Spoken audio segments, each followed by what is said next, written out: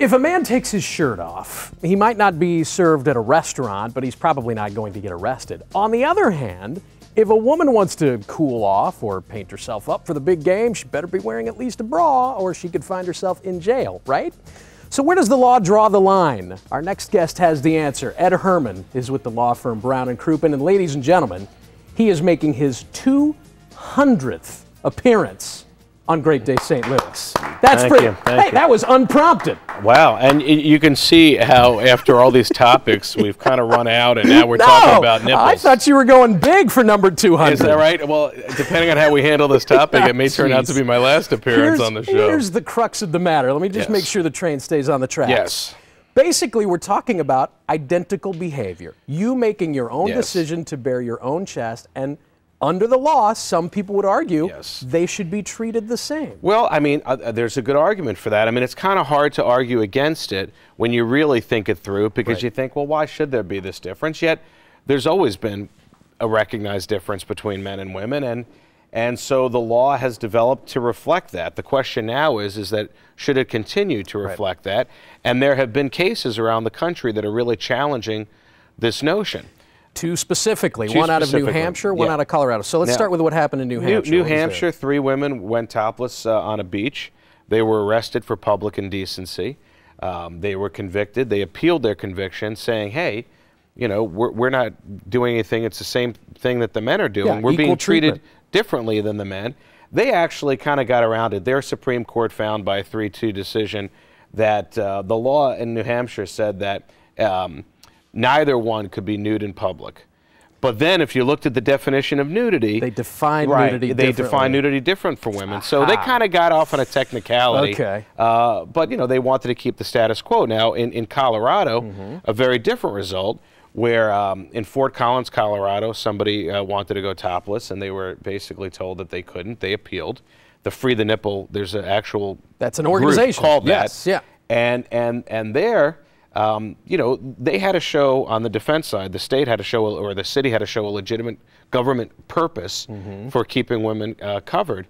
And they claimed, of course, that they thought if women went topless, there would be distracted drivers, there would be fights, it would be upsetting for children. For kids, But when the court looked at it, they said there was simply no evidence that any of those things had occurred. Because there are other cities that allow it. Boulder allows it, Denver allows it. And they couldn't find any stats. These are now both cities that I plan to travel to. I got to continue my research in this field. I've been studying this since I was 14. You've been on the show 200 times. You can get away with this with a little bit of, look, we got to play a little bit. That's the thing is a lot of this is born out of Puritan traditions and people not having a sense of humor about these things. I don't know what the right answer is, Matt. I don't get to make the rules. Well, I know what I'm comfortable with, but I can't talk about what somebody else is comfortable with, and I'm not sure what the right answer is. I can tell you it came up in Springfield, Missouri. Right, where there was a local case. There was they tried to strengthen the law to not only make a woman cover her nipples, but to cover underboob. They literally said this.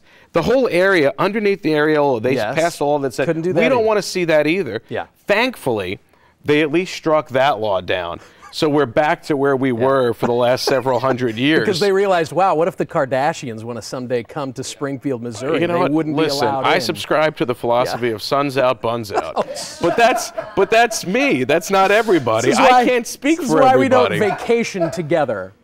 But let me ask what everybody at home is probably thinking. At the end of the day, does it really matter? And the reason I ask is because the surveys show, even in areas where this is allowed, the vast majority of women choose not to do it because it's outside their own comfort. Yes, but you just said the key word. It was a choice for them.